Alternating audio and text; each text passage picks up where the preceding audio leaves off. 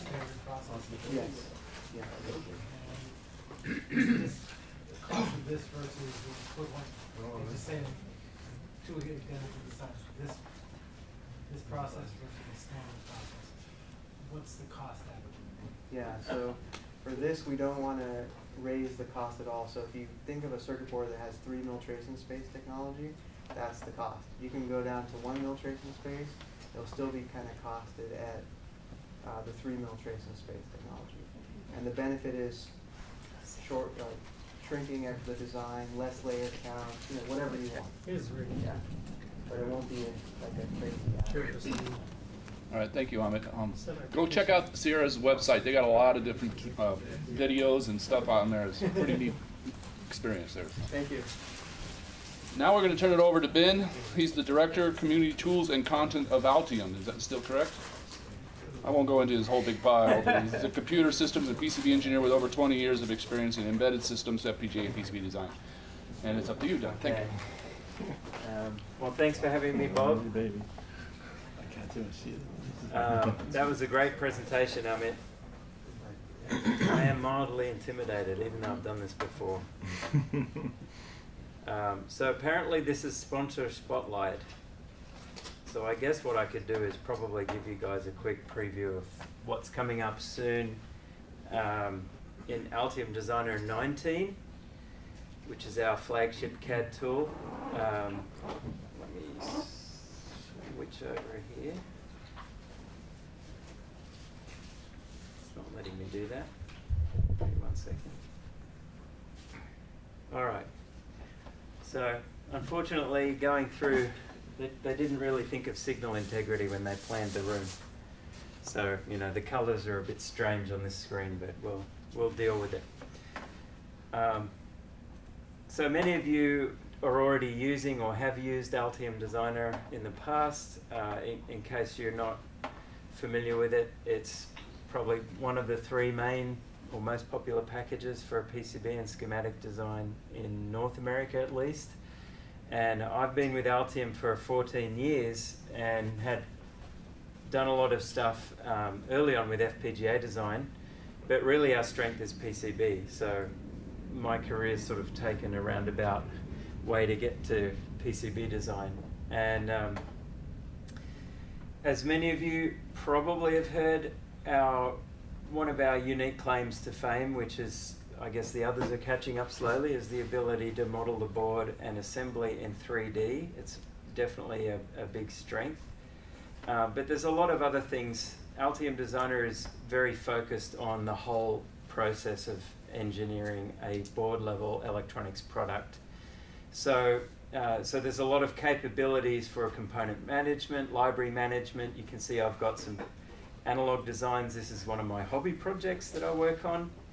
And there's a lot in the schematic for managing the overall design process as well.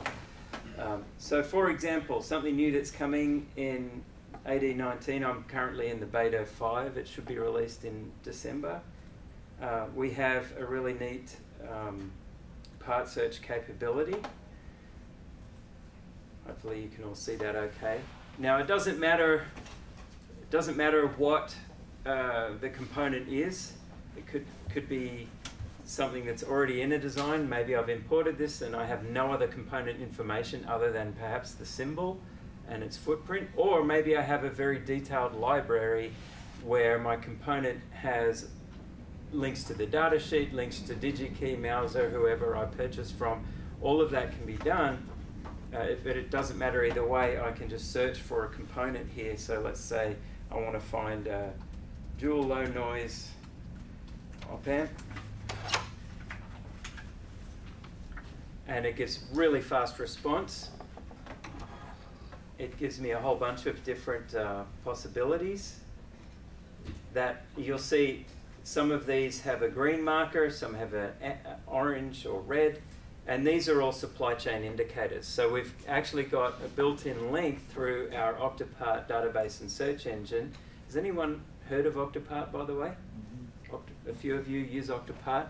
So it's an online search engine for finding parts in the supply chain. And now with that, we're also populating the whole Octopart database and search engine with symbols and footprints. Currently, obviously, because we're Altium, we support Altium symbols and footprints for all of our products, but also for Eagle, and we're working on ORCAD and others as well, because we want this to be useful for everybody, regardless of what tool you're using. But built into the Altium Designer user interface, we have this component search capability, and it's showing me these are ranked on top because they meet my search criteria best, and they're available in the supply chain currently. There's stock. I can actually buy them. Can you filter by footprint, by package? Yep, and things I like could that? search by any of those categories, Parameters. and there's a filter up here. I can limit to different manufacturers. Let's say I prefer TI over, say, Intersil or ON. I can say only search TI parts, or only search parts that are supplied in tape and reel, surface mount or through hole, or specific footprint packages or JEDEC packages like SOP. It's similar to a DigiKey search. Basically, it's got the same taxonomy, but it's all built into the tool. And from here, I can download or acquire the models for actually using it in my design. So acquire puts it in my library, and I can then use it.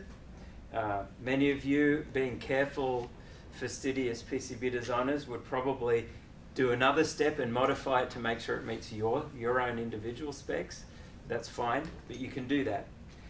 Or I could, if I trust the models in the Octopart database, I can place them straight into my design. So that's just something new coming that just makes it easier to, it's kind of like a central cloud library that everybody has access to. And for those of you, some of you may be particularly Cadence users are probably using a tool called Ultra Librarian. Who's heard of Ultra Librarian?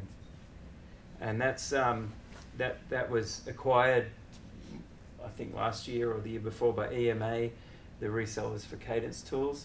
They also draw their data from the same database, from our Octopart database. So it's the symbols and footprints are different, but the actual component data and supply chain information is the same. Just a bit of information out there for you guys who are using Ultra Librarian.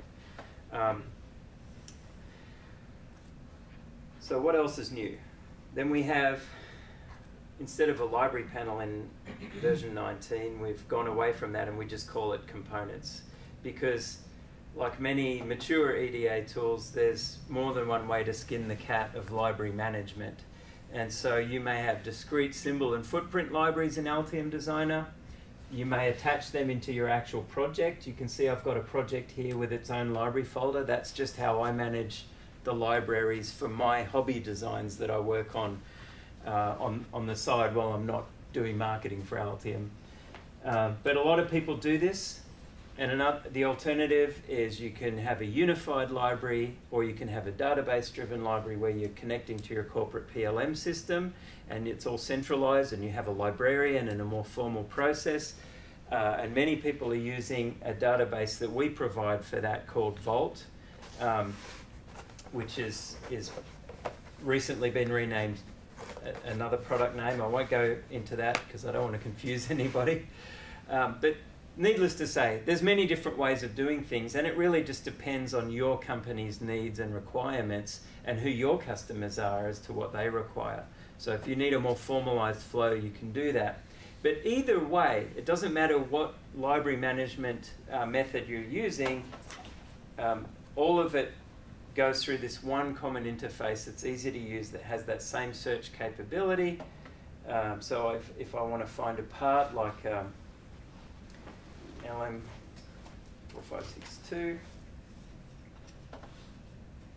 did I type in the wrong thing? Should be in this design here. And of course the same filtering's in here. Well, if it doesn't find the result, it says you can try part search. It's found more than 22 in the generic part search, which I was in before, or I can create a new component, and then we have a simple UI for building everything you need, the symbol and the footprint. What else is coming new in Altium Designer 19 that I can show you? Or does anyone have any questions? Because there are some, the cadence is... Natively on Mac? Are you running natively on Mac? No, I'm running in Windows. I dual boot. So Altium Designer is still native Windows. Yeah. But over time it will become I heard cross-platform. you were in the process of making it for Mac. You're planning to make it on Yeah, Mac. yeah. It's not out yet. It's No, not 19. no, it takes, because we have, so our software development started in 1985 on Pascal, then Delphi, and then we have to refactor everything to a portable language, and it's a multi-year project, but that is on our roadmap to have proper cross-platform. 85 you have for the Mac also. There Local was. is available for the Mac. There was, and nobody purchased it. We sold one license. Yeah, that. Oh my goodness, only one license. No, I never flew it. But I got the floppy disk. Yeah. The Mac also. Yeah. So, okay. So something else that we've done more recently is multi-board design capabilities, and I guess that's what I want to talk about today. But I don't want to just demo our software and do a huge product pitch. I know pretty much all the big EDA tools support multi-board design in some way, maybe not all in the same ways. But first, before I get into all that and show you some slides and show you a demo, I wanted to ask everyone here, first of all, who does design systems where there's more than one PCB? Pretty much everyone, if not 3/4, pretty much everyone. It's kind of unavoidable, right? But what are the main problems that you've had as a designer in the past dealing with multi-board systems? Anyone willing to share? Carl? Well, Something to there's say? fit, like not matching. If somebody moves the mounting hole on one board and you forget to move it on the other one. Yep. If somebody swaps the pinouts on a connector on one board and you forget on the other board. Mm-hmm. Yep. That's pretty common for people to switch stuff around and then not communicate about it. Those are two things that'll really irritate a manager of the group. Yeah. Afterwards. Z height between the two Yeah. boards, if you had a daughter board with parts on both sides. Yeah. Colliding Absolutely. parts, yeah. Yeah. Can you imagine what it must have been like in the 50s doing cordwood construction with through axial parts going between boards too? Like, can you imagine the nightmare planning that? I've done boards like that. Right, it's not easy, right? Yeah, Even you just have from to a really very think about how it's gonna practical, nest. very practical standpoint. And the main problems are the mechanical side. So, I guess as a EDA vendor, we decided that should be what we focus on fixing first. But there is a whole lot of other things about multi-board design that it's good to discuss and be aware of. And so I just want to launch into some of that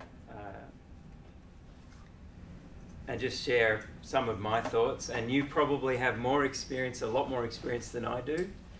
But hopefully this is useful and helpful to think about planning. So what I wanted to do is start with, let's start here, is this is the most important question. Why are you doing multi-board design? Because most of us don't really think about it. It just happens. You do, in my case, and one of the examples I'll show you, I design my own guitar pedals, stomp boxes. If any of you are musicians, you'll know what I'm talking about. And I have more than one PCB inside one little metal box. One is for the main circuit that does the tone shaping or effects, and then there might be another one for the jacks and the connectors, and there might be another one for the foot switch. I even use a PCB as a front panel because it's an expedient way of doing a nice looking screen printed front panel for a device like that. And in all of those cases, like, I'm doing it because it's convenient and easy, but it's going to make it easier for me to assemble my final product. But there's different reasons why. I mean, In other cases, you're doing multi-board because you're making a system that's modular and conforms to some kind of standard. So you might be doing a server motherboard. In server motherboards, you're going to have, it's inherently a multi-board system because you have memory modules, you have the CPU module, you have riser cards, all sorts of other things plugging in. In that case, you're a little more constrained, right? Because you're following some standards set forth by JEDEC, if it's DDR, memory, interfaces, PCI SIG, if it's PCIe slots, and things like that. So it's important to say, why are we doing this at the beginning? Because it helps you with your planning and your partitioning of the design. You know, a lot of people think of partitioning in a multi-board system. You think of taking one big thing that's big and complex and you want to divide and conquer, right? So you're going to basically separate things out. And if you know why you're doing multi-board, that separation is way more intelligent. You might say, we want to do it to get this job done faster and better. So we'll give the power supply section to a power electronics expert. And we'll give the high-speed digital section to someone who's good at high-speed digital and knows impedance-controlled routing and can set up the constraints and do all of that. So it all seems obvious, but a lot of us, I find, in my research at least, we don't necessarily ask this question at the beginning of the job. And therefore, you can run into trouble later on when it comes time to integrate the whole system together. You can end up with connectors that have far too many pins, more than would be needed. Then that leads to signal integrity problems, and a whole lot of cascading effects occur. So definitely know why you're doing this. The most obvious thing that we all think of is form and fit, and hence that's where the problems come in with Z-axis clearance, interconnection, pin swapping. All of this drops from here. And I already mentioned the divide and conquer methodology. And one that we think of perhaps a bit less, but it is a reason to do this, is obfuscation. A good example of this is power supplies, where you have, I don't know about you, but I've noticed that a lot of high-end medical power supplies have potted parts that are on separate PCBs because they're hiding something, and they're also protecting it and providing an extra layer of isolation. So there's all these different reasons, and those reasons lead to how you do your partitioning. So modularity is another one, and design reuse. And of course, even down at the hobby level, this is a design done in our free circuit maker tool, which is like a cut down version of Altium Designer for open source. Even at that level, people are doing multi-board systems. Although that tool doesn't provide the modeling like Altium Designer does, but it's just to show like everyone does this, whether you really think about it too much or not. So just because of time, I'm not going to go through this whole deck, which was originally developed for a 2-hour training session, but I'll just give you the quick once over of the partitioning methods that I've seen. This one I call dumb cut, which is where you basically just have to shoehorn a big assembly into a small enclosure. And so it's effectively saying we just have to divide this thing down the middle and fold it over, or find some way of interconnecting everything so it fits in the final form. And that can lead to all sorts of issues. A good example of that is these cheap phone chargers, the knockoff of the iPhone chargers. Has anyone else done a teardown on one of these things? These are little flyback DC to DC converters that charge your phone. What do you notice about this? Carl, you do power electronics. You can probably instantly see a number of problems with this design. Well, it's single-sided, so there is no reference plane. That's one thing for sure. Yep. There's probably not meeting your impedance rules for that USB signal, I'm guessing. No, probably not. It's all axial leaded. Yep. Surface mount. Yep. We can't see any surface mount. And in fact, in this case, there was no surface mount Yeah, part. it's just through holes. This is your switching device that is the primary side of a flyback converter that's supposed to be safety isolated because you can touch the USB cable that plugs in here. And the other side of this goes into the wall outlet. So maybe not enough isolation, but there's an insidious problem with this too. Who's designed a flyback regulator before? Or done a PCB for a flyback? A few of you? You know what happens is you charge up this inductor and then you let it go, and the secondary winding of the inductor discharges the magnetic field through your rectifier diode and into your bulk storage cap for the power supply. And they're here, and the inductor's here, and you've got this ribbon cable between them. So now we've created this horrible spiky current loop going from the secondary all the way through here and back. And wrapped it around your USB. And wrapped it around a USB connector. Yeah. So like this may work. It may charge your phone successfully, but there's no way in heck this thing ever passed any FCC regulations. Absolutely not.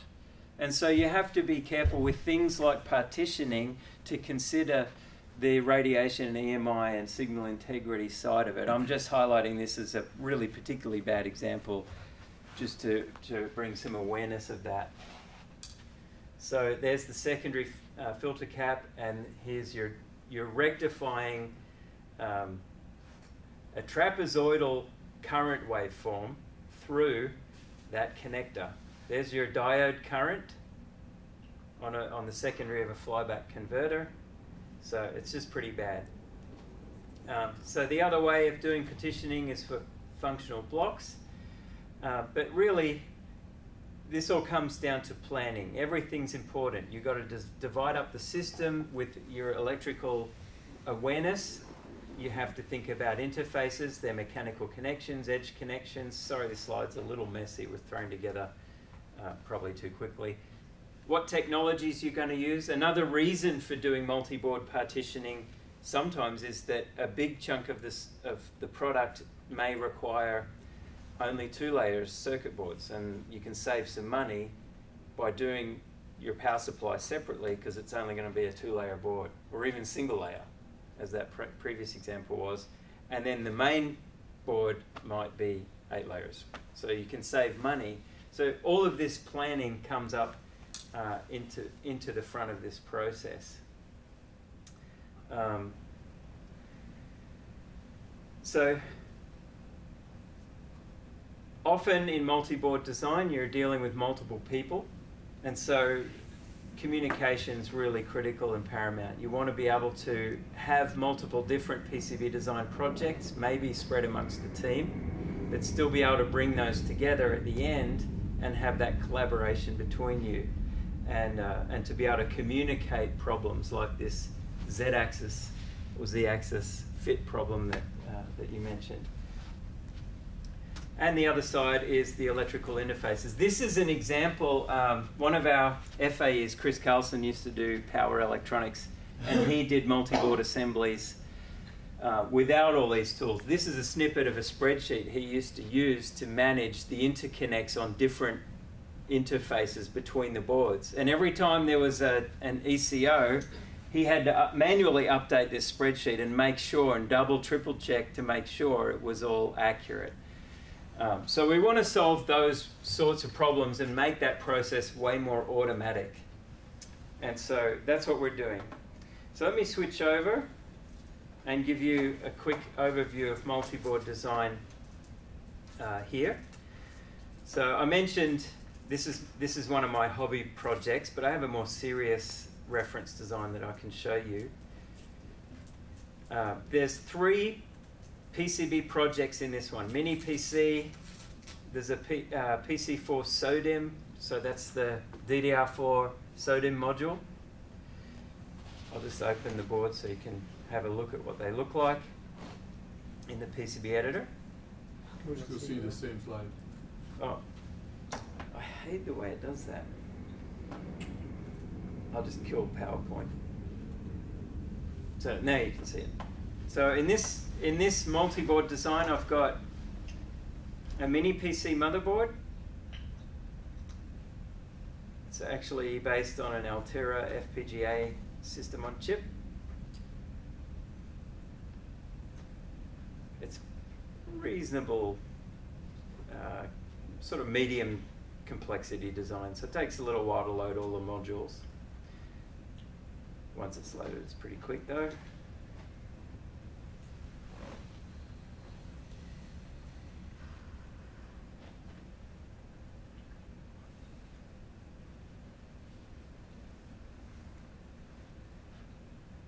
I should have loaded this one before. My apologies. So there it is.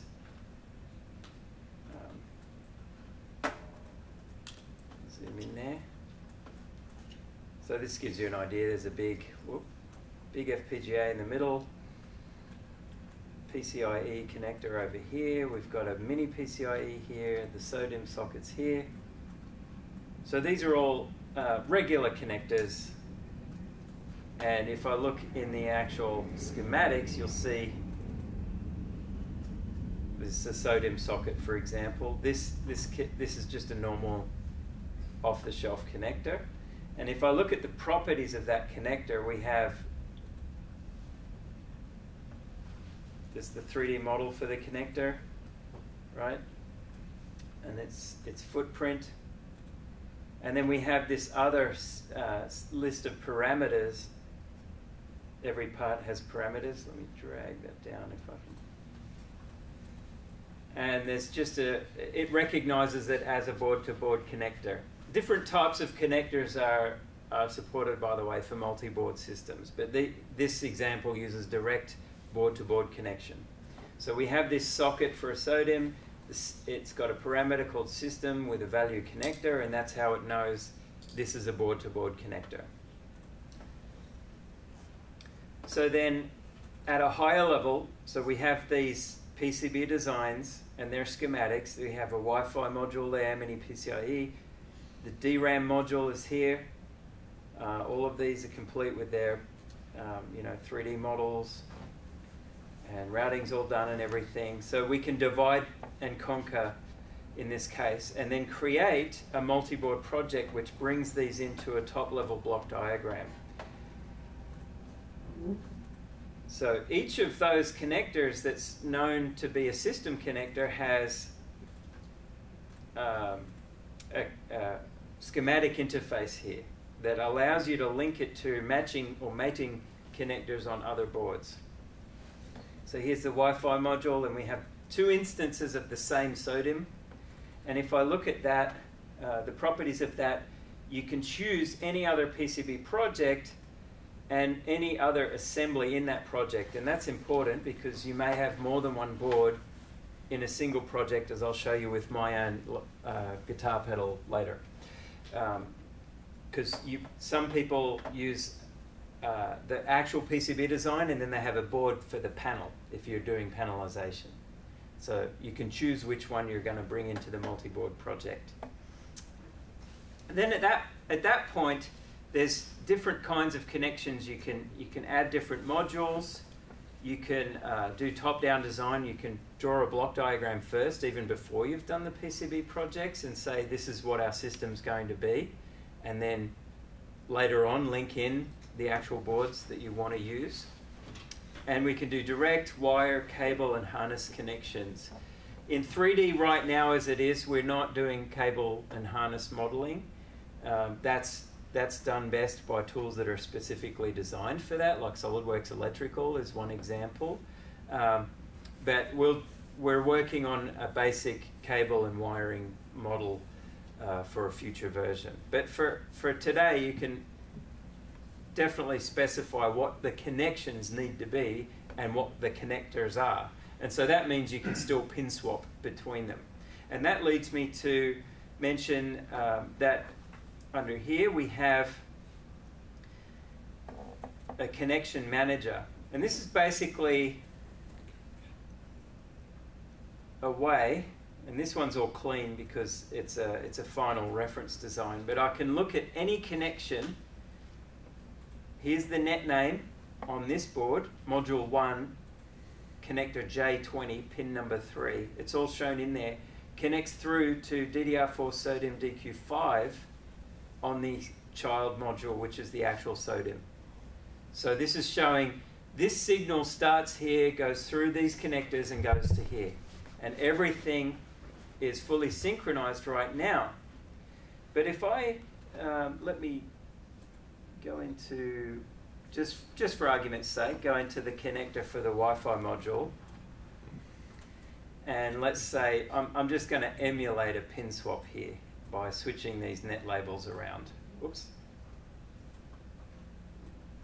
Right. And I save that. So a pin swap was done on one of the child modules. Well, now, in my multi-board schematic, I can select this one and say, I'm just right-clicking here. I'm going to import from that.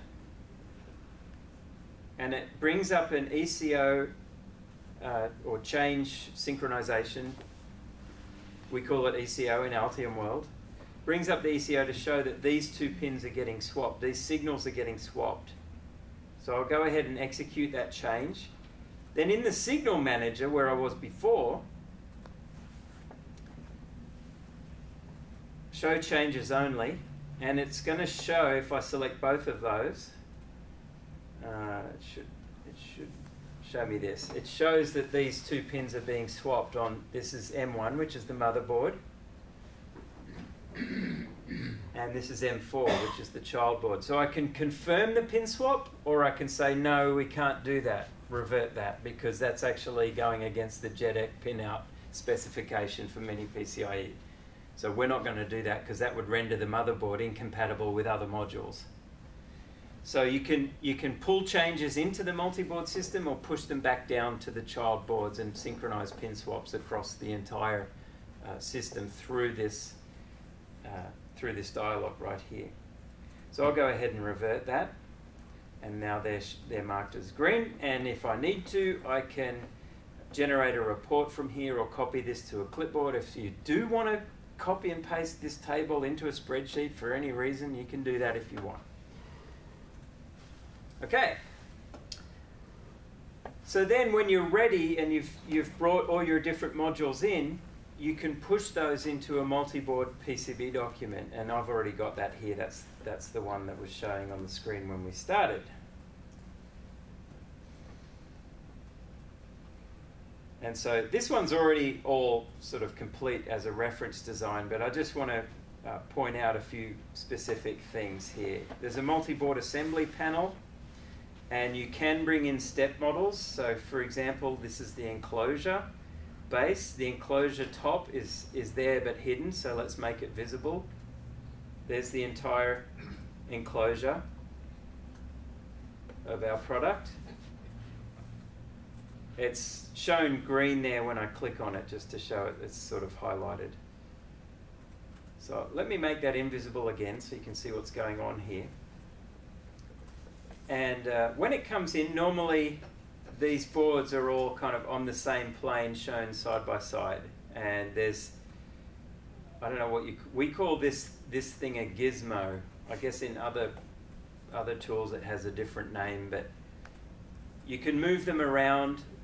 Points and surfaces will snap, but probably the most useful thing is mating. So we can actually, these are proper 3D models in AD19 of the actual assemblies. There's proper solid models. These are not step renderings of surfaces. They're actual solid models, just like they would be in a mechanical CAD tool.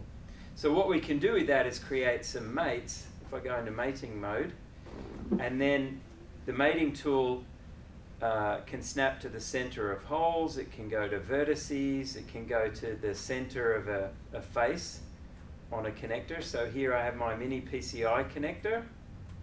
I can go to the center of that face there as the reference, and then center of this face here. Now those two boards are mated. they're married. That's it. If I want to move something around, I can try. Let's go out of mating mode and I'll show you what it looks like. Oh, oops, I didn't want to do that. Let me keep that. I get the gizmo now, but if I move that, oops, I must have undone that, mate. I'll show you what it looks like with one of the other modules here. If I click that module and I move its gizmo, it moves everything together because they're mated. So I can't break that relationship once they're aligned. What this also allows you to do is to run very fast clearance checking. Now this has got a number of interferences on it. It would take about 40 seconds to a minute to process this on this computer to do a full clearance check. In the current public version, version 18, it would take a lot longer because we did a lot of improvement between versions. So if anyone's interested, maybe I can show you that after. Some other cool stuff. I've shown you the pin swapping and synchronization from the schematic side, but you can also trace through signals on the multi-board assembly side. So we can highlight any individual component. If you need to find it, you can click on it. You can look at different layer copper and silkscreen items. But let's say I want to look at a differential pair or the net class for byte line 0 from the FPGA to the SODIMM sockets. So that's highlighting that. I can see where the signal's going and what socket pins it's going to. And then on one of the SODIMM modules, I could highlight the same matching net and make sure that they line up. So let's find byte line 0 there on that one. Byte line 0 on the other side of the series terminators is there. So I can highlight those. And then let me go back to this one. And I'm just holding down Control to multi-select. Oops, wrong one there. It's this one. So you can see, even visually, you can trace the signals through all of the boards and the connectors and see that, yes, at least as a quick eyeball test, these line up correctly. And this has actually saved me on another design, another reference design I did for a touch wall dimmer that had 2 boards, and just very simple through-hole connectors, just 0.1 inch pitch headers and socket, and I had them mirrored. So this was one of the other slides in my deck that I didn't go to, but one of the most common problems with a multi-board assembly when you're prototyping is the pin numbering of connectors. Has anyone run into this? I've had this problem. You get even just a simple, humble pin header and a pin header socket. The manufacturer data sheet shows pin 1 where? At the top left. And when you put one of them on the bottom side of a board to connect to another board, it's mirrored. Now you have a problem. This will help you see that problem, because you can trace the signal through and you know, hang on a second, it's going to pin 1 up here, but pin 1 ain't pin 1 down there. So you can make sure you actually reassign the pin nets correctly so that you don't have that mirroring problem with connectors. Does it make sense? Is this still a manual visual verification, or if you, for instance, use same net names on both boards, can it check for you? Yeah, it will actually, if the net names match and the pin numbers don't, it's going to tell you there's a problem. So it can actually either highlight a problem in your footprint in the library or highlight a problem in the design that you're going to at least have to check that this is connected correctly. Yep. I don't know how much time I've got, Bob. It's like, I'm supposed to finish officially now, but there's so much, I guess, so much more. Just using up some of your Q&A. Okay. Just really quickly then, I'll show you my own little project here, which is a very, very simple design. It's all analog. You can see here, does anyone recognize what this might be? The telltale is these back-to-back diodes. Anyone? Anyone? This is an overdrive. So this is a clipping circuit that limits the voltage of the signal and causes distortion. Okay. So, and the way I've modeled this one, I've got everything on one board except I've got a connector here, and I have another PCB design, which is the foot switch and an LED. So here's the foot switch and LED. It's all through hole, very, very basic stuff, but sounds good to me. There's my foot switch and LED. The LED model's missing legs, but I'm sure you can overlook that. But I've got two PCB designs in the actual PCB mainboard project. So here's my user controls. If we look at that, you can see that the foot switch plugs into that header there, right? Let's go back to 2D mode. And then, as I mentioned earlier, I actually, for the front panel, used the PCB editor to align everything just because it was the way I know to do it. It's pretty easy. But I use this to also, if we look at that in 3D, this is what it looks like on the final thing. So that's my front panel design. And all of this I want to bring together to make sure everything's aligned and is going to fit. So I create a multi-board assembly. Here's my main board. There's the connection between the main board and the foot switch, and the label's just a standalone PCB. It doesn't have to connect to be in a multi-board design. You can bring any number of boards into this if you want, and they may be electrically separated. That's okay. So then,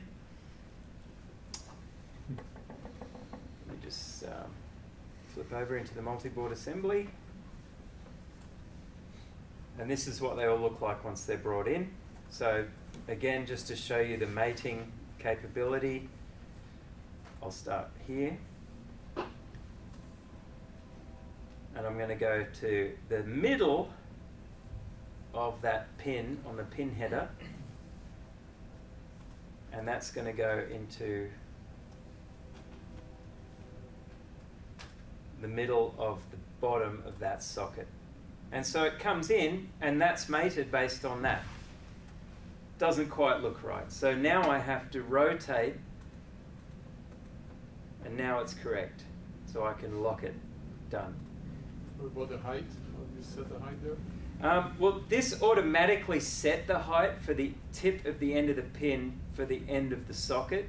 Yeah, but But- that doesn't look right, does it? It's probably, It's going yeah, in this too case far. it might be. So I can delete that mate and start again.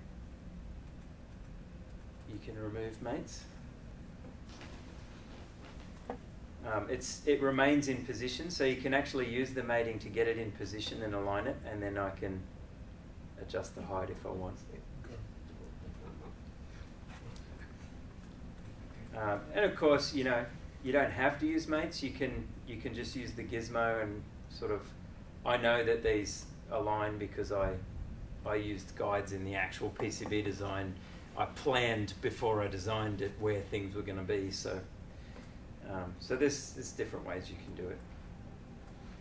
This one's not showing the enclosure because I didn't have the step model for the enclosure on this computer. So IT just gave me this computer a couple of weeks ago.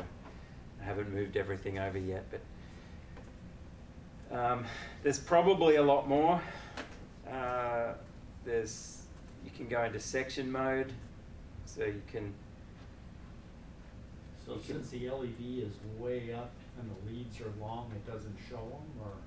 No, that's just a bad model. I didn't use a proper step model from the manufacturer. I made that model in the library using a sphere and 2 cylinders and 2 other cylinders, and I just moved it out of expedience. I didn't lengthen the leads. But because it's a proper solid model, you can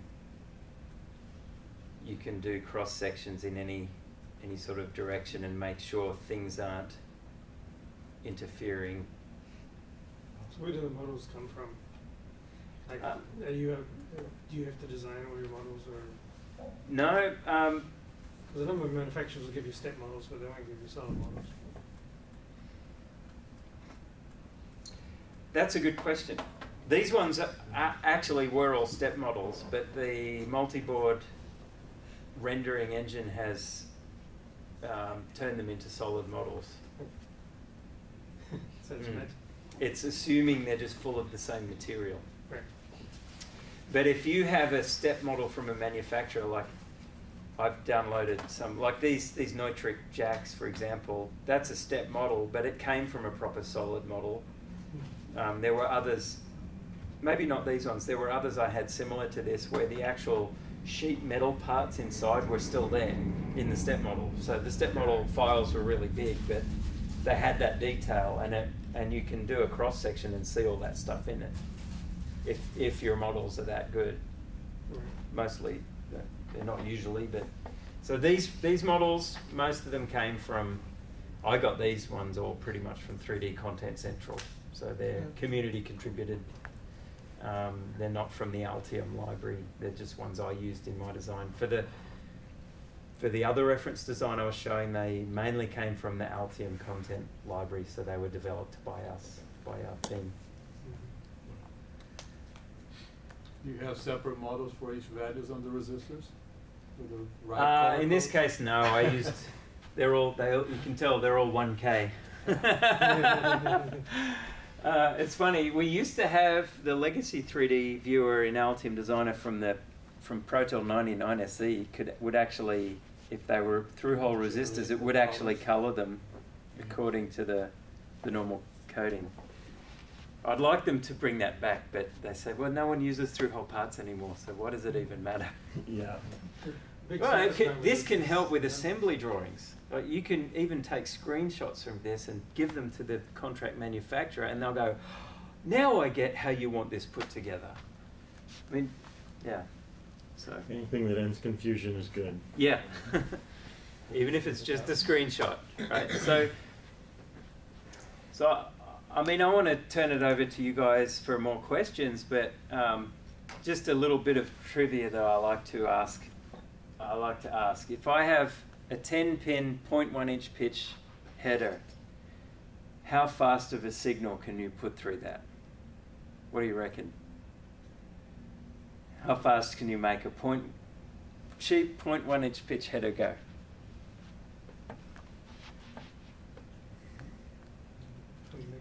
Is there any other conditions? Does it have to go through? Does it have to attenuate less than this and that?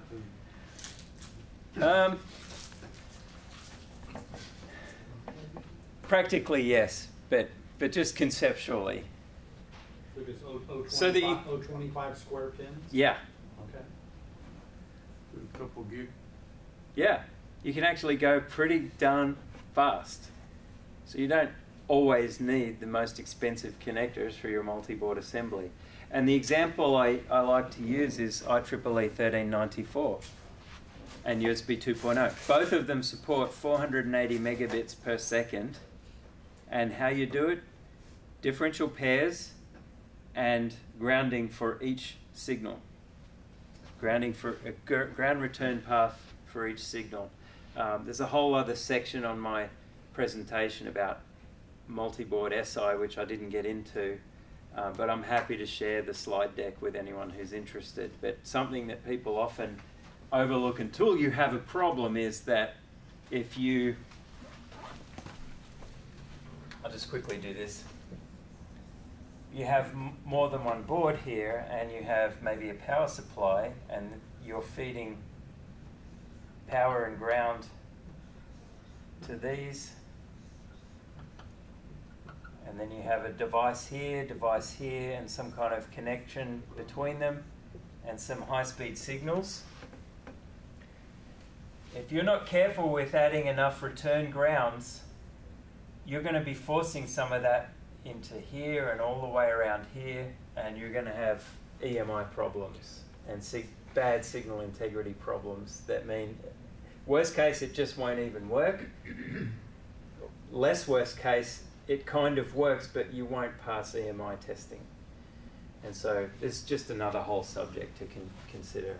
But yeah, anything else? This portion not sponsored by Samtec.